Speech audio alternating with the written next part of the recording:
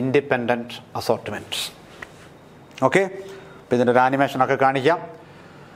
Okay, ഈ ബോക്സിലെ കാര്യങ്ങൾ തന്നെ ആദ്യം ഒന്ന് ചിന്തിക്കുക. Using A dihybrid cross, Mendel developed law of independent assortment. This law states that each pair of alleles segregate independently of each other pair during gamete formation.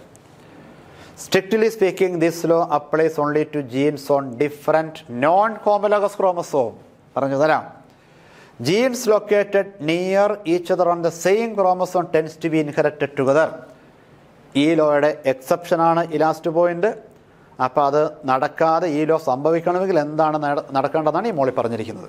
അപ്പോൾ അതിനൊക്കെ മുമ്പ് നമുക്ക് ആ ഹയർ ലെവലിലേക്ക് പോകാതെ മെൻഡൽ പറഞ്ഞാൽ സിമ്പിളായിട്ടൊന്ന് ചിന്തിക്കാം. അവിടെ ശ്രദ്ധിച്ചേ, Mendel പറയുവാണേ, there is independent segregation of two pairs of allele resulting in the formation of maximum possible type of gamete in equal proportion. ഇതാണല്ലോ ഇവിടെ സെൻസ് എന്ന് പറഞ്ഞാൽ അത് ഡയഗ്രമാറ്റിക് ആയിട്ട് കണ്ടാലും ശരിയാകുള്ളൂ. ശ്രദ്ധിക്കുക, മെൻഡൽ പറയുവാണ്, U consider to pairs of alleles, ആറുമയ്യോ ആയിക്കോട്ടെ.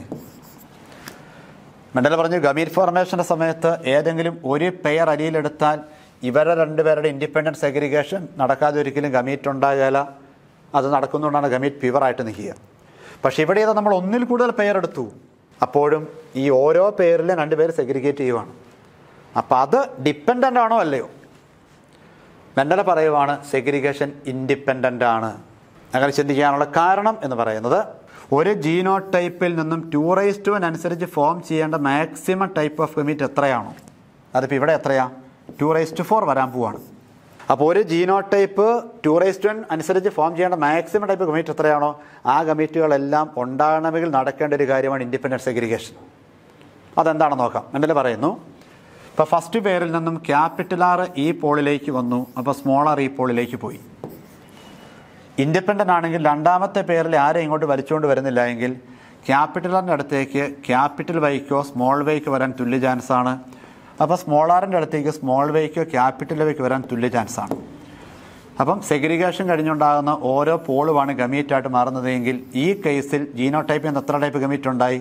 4 ടൈപ്പ്. ആ 4 ഉണ്ടാകാൻ പറ്റുന്ന മാക്സിമം ഗമീറ്റ് എന്ന് പറയുന്നത്, ശരിയല്ലേ? അപ്പോൾ അങ്ങനെയാണെങ്കിൽ independent segregation of pairs of alleles നടന്നിട്ടുണ്ടെങ്കിൽ അതിന് ഇമ്പാക്റ്റ് എന്നതാ result in the formation of maximum possible type of gamete in equal proportion. ഇനി ഞാനിപ്പോൾ ഈ വരച്ച് കാണിച്ചിരിക്കുന്നിടത്ത് ഈ 4 ഗമീറ്റിൽ ഏതെങ്കിലും ഒരു ഗമീറ്റ് കൂടുതലുണ്ടാകുമെന്ന് പറയാൻ പറ്റുമോ? ഇല്ല, എല്ലാവർക്കും ഒരേ പ്രൊപ്പോർഷനാണ്. ആ സ്ഥാനത്ത് ഈ 2 ജീൻസുകൾ തമ്മിൽ കണക്റ്റഡ് ആണെങ്കിലോ ഈ പറയുന്ന മാക്സിമം ടൈപ്പ് ഒന്നും ഉണ്ടാകണമെന്നില്ല. ഇനിയാണ് കാര്യത്തിൽ അങ്ങനെയാണെങ്കിൽ മെൻഡൽ ഈ ലോ പറയുമ്പോൾ ഈ അലീൽസ് ഓഫ് ജീൻ ഇരിക്കുന്ന സ്ഥലമായ ക്രോമസോമിനെ പറ്റി ഒന്നും ഒരു ഗ്രാഹ്യമില്ലായിരുന്നു. അതുകൊണ്ട് നമ്മൾ ഏതെങ്കിലും 2 പെയറുകൾ എടുക്കുമ്പം അവരുടെ സെഗ്രിഗേഷൻ എപ്പോഴും ഇൻഡിപെൻഡൻ്റ് ആണ്. പക്ഷേ in reality pairs of alleles are present on wear? ക്രോമസോമേല. Okay, അപ്പോൾ ഒരു ജീനിൻ്റെ 2 അലീൽസ് ഇരിക്കുന്നത് ഹോമോലോഗസ് ക്രോമസോമേലാണ്. ലോക്കസ് വാക്കൊക്കെ ഞാൻ കഴിഞ്ഞ ക്ലാസ്സിൽ പരിചയപ്പെടുത്തത് ഓർമ്മയുണ്ടോ?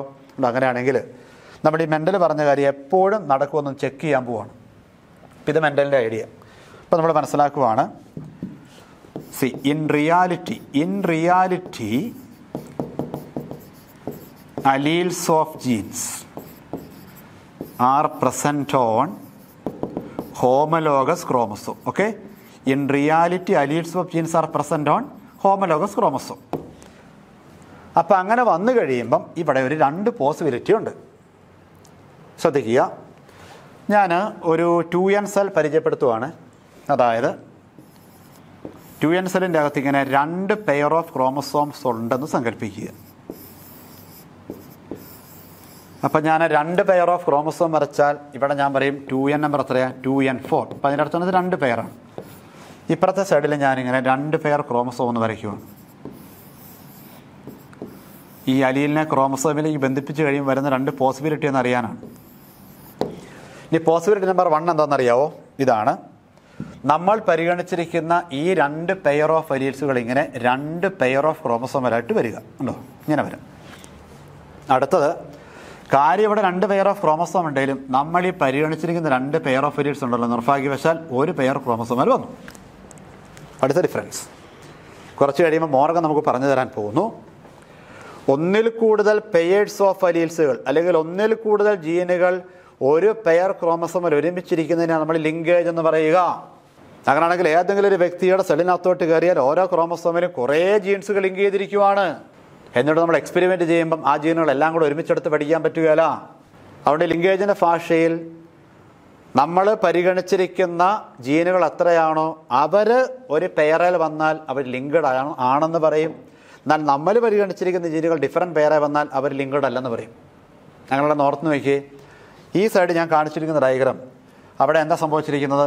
നമ്മൾ പരിഗണിച്ചിരിക്കുന്ന 2 പെയർ ഓഫ് അലീൽസുകൾ 2 പെയർ ഓഫ് ക്രോമസോമിൽ വന്നു. അങ്ങനെയാണെങ്കിൽ ഞാൻ ഈ കാണിച്ചിരിക്കുന്നത് ഇത് ആബ്സെൻസ് ഓഫ് ലിങ്കേജ് ആണ്. ഓക്കെ,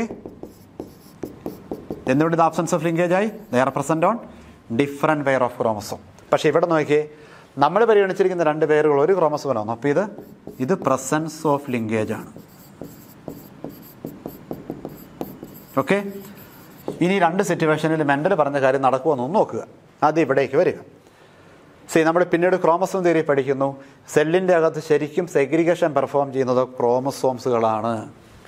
ആ ക്രോമസോമിൻ്റെ സെഗ്രിഗേഷൻ പഠിക്കുമ്പോൾ നമ്മൾ മനസ്സിലാക്കാൻ പോകുന്ന കാര്യം, ക്രോമസോമൽ പെയറുകൾ സെഗ്രിഗേഷൻ എപ്പോഴും ഇൻഡിപെൻഡൻ്റ്. അങ്ങനെയാണെങ്കിൽ ഇവിടെ നോർത്ത് നോക്കി, ശരിക്കും ഇൻഡിപെൻഡൻ്റ് ആയിട്ട് പെരുമാറുന്ന 2 pair of ക്രോമസോംസിലായിട്ട് 2 pair of alleles ഇരിക്കുമ്പോൾ തീർച്ചയായിട്ടും ഈ കേസിൽ ആറിൻ്റെ വേഡ് സെഗ്രിഗേഷൻ ഇൻഡിപെൻഡൻ്റ് ആണ്. So what is the impact? നോക്കി, ഈ ക്രോമസോം ഈ പോളിലേക്ക് പോയാൽ ക്യാപിറ്റൽ ആർ ഇവിടെ വന്നു, ഈ ക്രോമസോം ഈ പോളിലേക്ക് പോയി സ്മോൾ ആർ ഇവിടെ വന്നു. ഇനി രണ്ടാമത്തെ പെയർ ക്രോമസോം ഇതിനോട് ഡിപ്പെൻഡൻ്റ് ആയിട്ടല്ല സെഗ്രിഗേറ്റ് ചെയ്യുക. അപ്പോൾ ഇതിൻ്റെ ഇമ്പാക്ട് എന്നതാ, രണ്ടാമത്തെ പെയറിൽ ആർക്ക് വേണമെങ്കിലും ഈ പോളിലേക്ക് വരാം. അപ്പോൾ ഈ പോളിൽ ക്യാപിറ്റൽ വൈ ക്രോമസോമിനും വരാം, സ്മോൾ വൈ ക്രോമസോമിനും വരാം. അപ്പോൾ ഇവിടെ സ്മോൾ വൈ ക്രോമസോമിന് വരാം, ക്യാപിറ്റൽ വൈ ക്രോമസോമിന് വരാം. എന്ന് പറഞ്ഞാൽ നമ്മൾ പരിഗണിച്ചിരിക്കുന്ന ജീനുകൾ ലിങ്ക്ഡ് അല്ല എങ്കിൽ മെൻഡൽ പറഞ്ഞിരിക്കുന്ന ഇൻഡിപെൻഡൻറ്റ് സെഗ്രിഗേഷൻ ഇവിടെ നടക്കും. അതിൻ്റെ ഇമ്പാക്ട്, ഈ സിറ്റുവേഷനിൽ there is the possibility for the maximum type of commit. ശരിയല്ലേ? എന്ന് പറഞ്ഞാൽ ക്രോമസോമിലേക്കൊന്നും ബന്ധിപ്പിക്കാതെ മെൻഡൽ നേരത്തെ വരച്ച് കാണിച്ച പോലെ 4 ടൈപ്പ് കമ്മിറ്റ് ഇവിടെ ഉണ്ടാവും. ശരിയല്ലേ? എന്നാൽ ആ സ്ഥാനത്ത് പ്രസൻസ് ഓഫ് ലിങ്കേജ് ആണെന്നിരിക്കട്ടെ.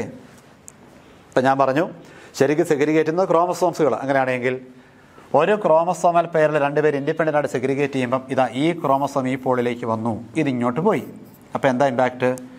ക്യാപിറ്റൽ ആർ ഇരിക്കുന്ന അതേ ക്രോമസോമേൽ ക്യാപിറ്റൽ വൈ, അപ്പം capital R capital Y combination ഇവിടെ ഉണ്ടാവും, ഒരു പ്രശ്നവുമില്ല. സ്മോൾ ആർ ഇങ്ങോട്ട് പോകുന്നു, അപ്പോൾ സ്മോൾ ആർ ആരെയും വലിച്ചുകൊണ്ടാണ് വരുന്നത്? Small Y. Small Y combination ഇവിടെ ഉണ്ടാവും.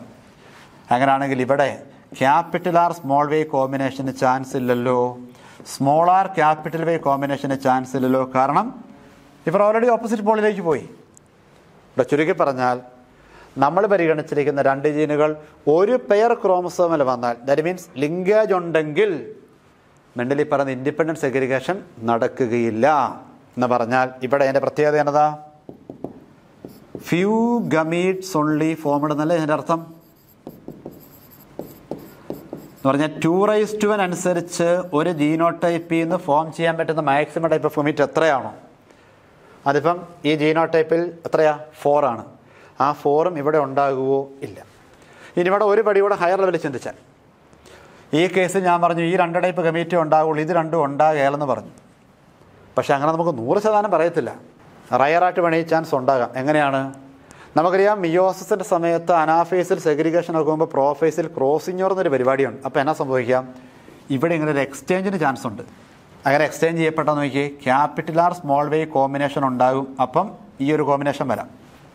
അപ്പോൾ നോക്കിയാൽ സ്മോൾ ആർ ക്യാപിറ്റൽ വൈ ചേർന്ന് വരും. അപ്പോൾ ഈ കോമ്പിനേഷൻ വരാം. പക്ഷേ ഇതൊരിക്കലും ഗ്യാരണ്ടീഡ് അല്ല. എന്തുകൊണ്ടാണ്? നമ്മൾ പിന്നീട് ലിങ്കേജ് പഠിക്കുന്നു. ക്രോസിംഗ് വഴി നമ്മളിപ്പോൾ കാണിച്ചിരിക്കുന്ന പോലെ ഇവർ അങ്ങോട്ടും ഇങ്ങോട്ടും മാറണമെങ്കിൽ ലിങ്ക്ഡ് ജീനുകൾ കുറച്ച് അകന്നിരിക്കണം. അതിന് പകരം ഇമാജിൻ വൈ എന്ന് പറയുന്ന ആറിനോട് ഇങ്ങനെ ചേർന്നിരിക്കുവാണെന്നിരിക്കട്ടെ. അപ്പോൾ എന്താ ഇമ്പാക്റ്റ്? ഇങ്ങനെ എക്സ്ചേഞ്ച് നടന്നാലും ക്യാപിറ്റൽ ആർ ക്യാപിറ്റൽ വൈ കോമ്പിനേഷനിൽ എവിടെ വരുവുള്ളൂ? സ്മോൾ ആർ സ്മോൾ വൈ ഇങ്ങോട്ടും പോകും. അപ്പം ലിങ്കേജ് ഉണ്ടെങ്കിലും മാക്സിമം പോസിബിലിറ്റി ഉണ്ടാകും. പക്ഷെ അത് ഗ്യാരണ്ടീഡ് അല്ല. അതുണ്ടാകണമെങ്കിൽ ലിങ്ക്ഡ് ജീനുകൾ അകന്നിരിക്കണം. സോ സമ്മറൈസിങ്, മെൻഡൽ ഈ ലോയിലൂടെ പറയുന്ന കാര്യം ഇതേ ഉള്ളൂ. When we consider 2 pairs of allele, their segregation going to be independent, resulting in the formation of the maximum possible type of commit in equal proportion. Mendel ഇത് പറയുമ്പം ക്രോമസോമിനെ പറ്റി idea ഇല്ല. പക്ഷെ റിയാലിറ്റിയിൽ പെയേഴ്സ് ഓഫ് അലീൽ എന്ന് പറയുന്ന ജീൻ ക്രോമസോമിൽ ഇരിക്കുന്നത് കൊണ്ട് ജീനിനെ ക്രോമസോമിലേക്ക് വെച്ച് കഴിഞ്ഞാൽ മെൻഡൽ പറഞ്ഞ കാര്യം എപ്പോഴും നടക്കുമോ? അപ്പോൾ നമ്മൾ വ്യക്തമായിട്ട് കാണുന്നു, നടക്കാം, നടക്കാതിരിക്കാം. നടക്കുന്നത് എപ്പോഴാണ്? പരിഗണിച്ചിരിക്കുന്ന ജീനുകൾ 2 പെയർ ക്രോമസോമിലിരിക്കുന്ന ആബ്സെൻസ് ഓഫ് ലിങ്കേജ് ആണെങ്കിൽ. നടക്കാതിരിക്കുന്നപ്പോഴാണ് പരിഗണിച്ചിരിക്കുന്ന ജീനുകൾ 1 പെയർ ക്രോമസോമിൽ വരുന്ന ലിങ്കേജ് ഉണ്ടെങ്കിൽ. അപ്പോൾ ഒരു കാര്യം വ്യക്തമല്ലേ, തേർഡിലേക്ക് ഒരു എക്സെപ്ഷൻ ഉണ്ടെങ്കിൽ ദാറ്റ് ഈസ് ലിങ്കേജ്. ഓക്കെ, അപ്പോൾ അതാണ് ഇവിടെ മോളിൽ പറഞ്ഞ കാര്യത്തിലേക്ക് ഇനി വരിക. നോക്കി, according to this law there is independent segregation of 2 pairs of allele resulting in the formation of maximum possible type of gamete in equal proportion. ഇനി ആ ബോക്സിൽ പറഞ്ഞ കാര്യം നോക്കിയേ, ഈ ലാസ്റ്റ് സെൻറ്റൻസിൻ്റെ നോക്കി, ലാസ്റ്റ് 2 പോയിന്റ് നോക്കിയേ. Strictly speaking this law applies only to gene on different non homologous chromosome. എന്താ നോൺ ഹോമോലോഗസ് എന്ന് പറയുമ്പം ഇങ്ങനെ 2 പെയറിലിരിക്കുക, അതാണ് ലിങ്കേജ് ഇല്ലാത്ത അവസ്ഥ. ഇനി നേരെ സ്ഥാനത്ത് jeans located near each other on the same chromosome, അതാണ് ലിങ്കേജ്.